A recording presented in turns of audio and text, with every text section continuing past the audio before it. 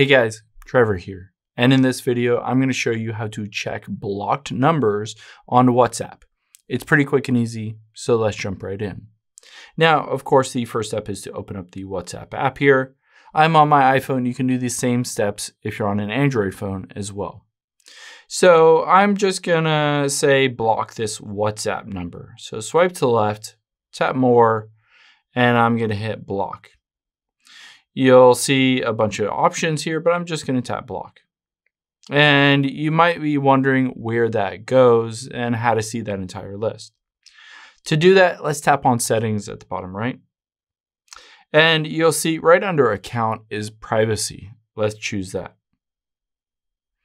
Now at the very bottom, you can see blocked and I have 9 contacts. So I can tap on that and it shows every single number that I have blocked.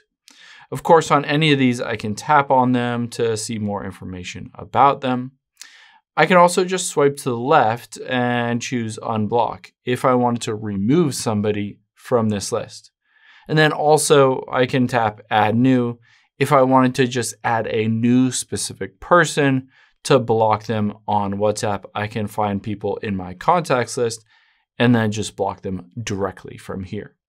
I hope this helps. If it did, hit the subscribe button down below. It really helps me out. And I'll catch you on the next one.